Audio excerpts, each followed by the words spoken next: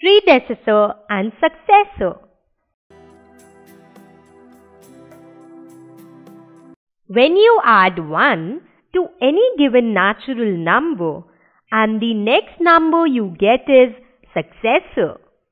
For example, the successor of 15 is 15 plus 1 is equal to 16.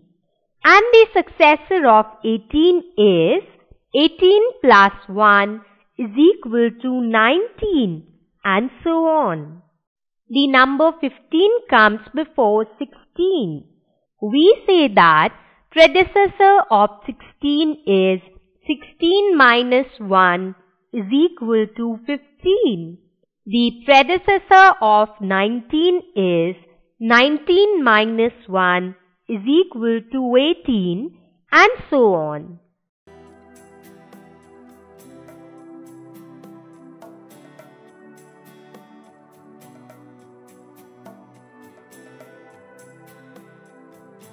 The number 5 has a predecessor and a successor.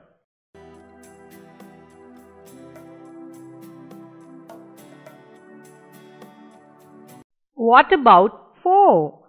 The successor is 5 and the predecessor is 3.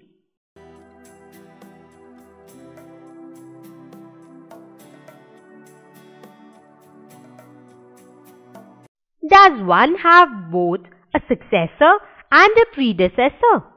No, there is no predecessor of 1 in natural numbers.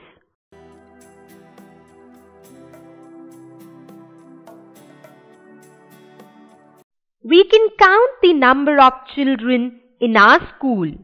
We can also count the number of people in a city. We can count the number of people in a country. The number of people in the whole world can also be counted.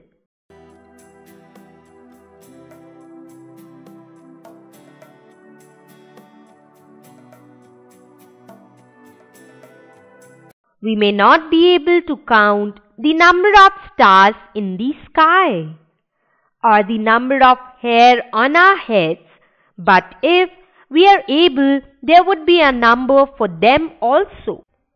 We can then add 1 more to such a number and get a larger number. It is now perhaps obvious that there is no largest number. There are many other questions that can come to our mind when we work with natural numbers.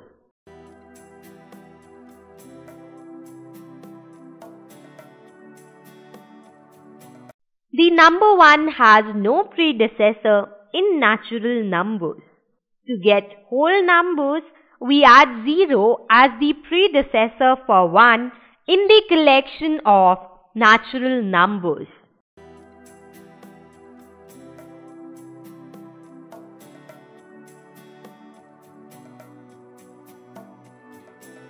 The natural numbers along with 0 form the collection of whole numbers.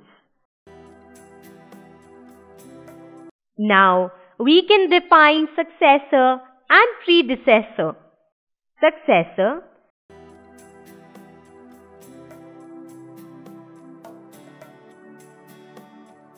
The successor of a whole number is the number obtained by adding 1 to it.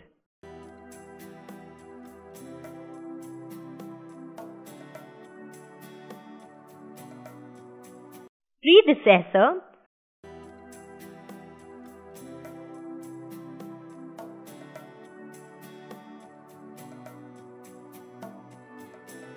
The predecessor of a whole number is 1 less than the given number.